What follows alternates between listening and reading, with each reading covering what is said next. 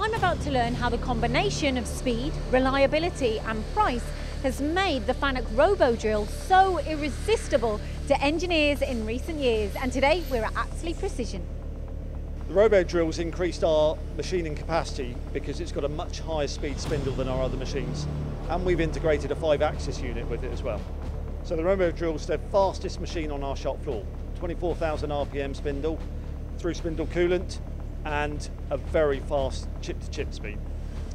As a BBT30 spindle, I was really surprised how powerful it was. We're machining tool steels, aluminium, stainless steels, any material that comes in front of us.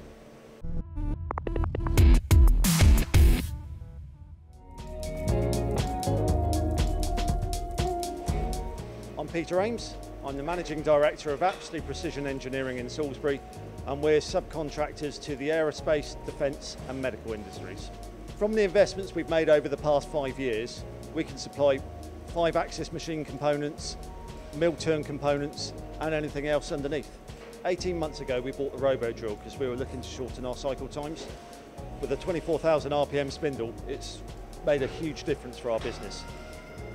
FANUC have got an excellent reputation and their RoboDrill's been out in the market for many years, so that's the reason why we chose to go for this machine as an upgrade to what we have with the rest of our machines on the shop floor.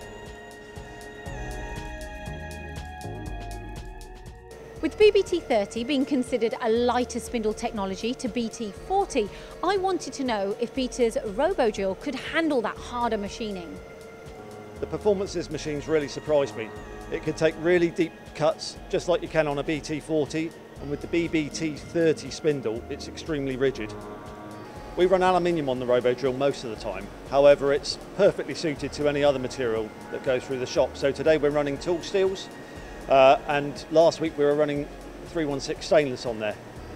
There is the assumption that BT30 spindles are not up to the job, but we've had no trouble at all with running all of those materials on the RoboDrill. We bought the machine as a 3-axis, but then decided to add a 5-axis unit to it. That gives us the facility to finish components complete, as we have a fixed vise on one side of the bed and a 5-axis vise on the other. So I've taken parts off some of our other machines, stuck them straight on the RoboDrill, and it's incredibly robust.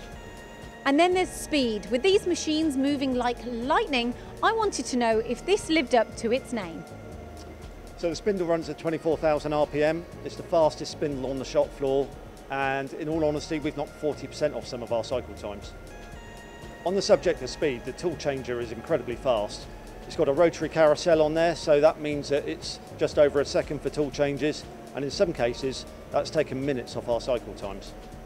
It all sounds wonderful, doesn't it? A small footprint of a machine that's capable of handling harder materials, but also lighter materials faster.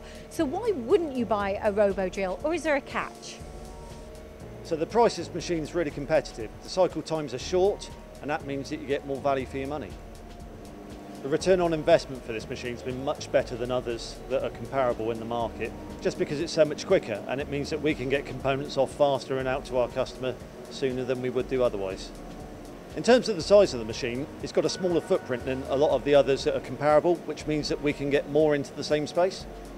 FANUC have been great at supporting us with this machine. The spares are readily available and their service engineers always come out as soon as you need them.